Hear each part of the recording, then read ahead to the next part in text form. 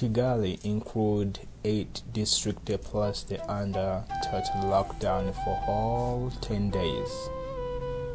A cabinet meeting that set Wednesday, July 14, resolved to impose a 10 days lockdown the City of Kigali and the 8 selected districts across the country from July 17th to 25th.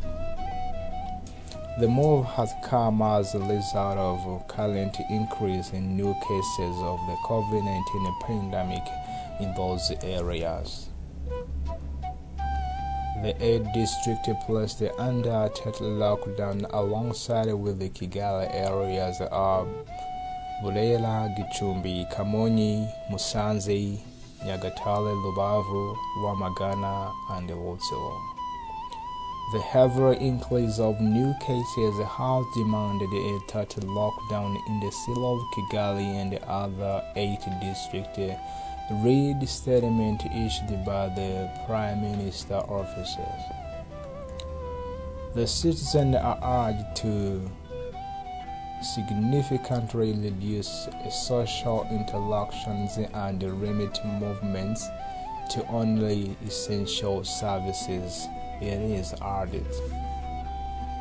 During the period of total lockdown, only essential services will be allowed to operate. For example, food markets and pharmacies will be allowed to operate at 30% capacity.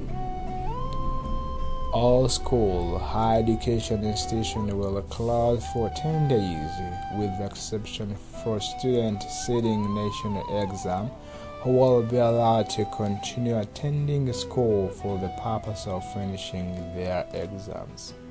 Public transport, outdoor sports, and recreational activities will not be permitted in the effect of those areas.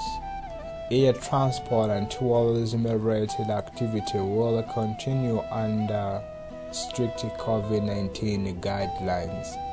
Elsewhere in the country, movement are prohibited between 6 p.m. to 4 a.m. and business will be closed at 5 p.m.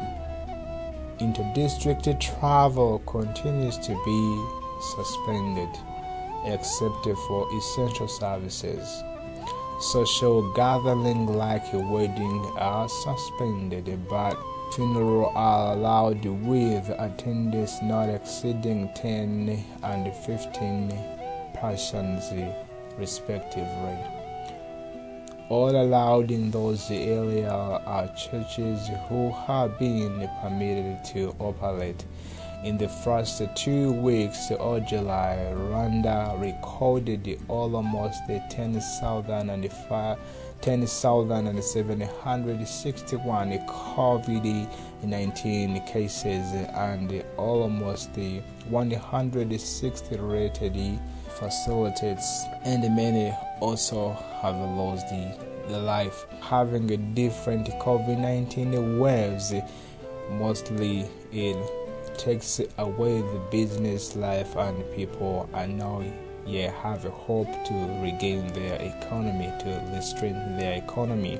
This is all third total lockdown that is going to be conducted in Rwanda, hopefully encouraging everybody to take the measure and use the laws and the regulation to have all it takes to protect our life through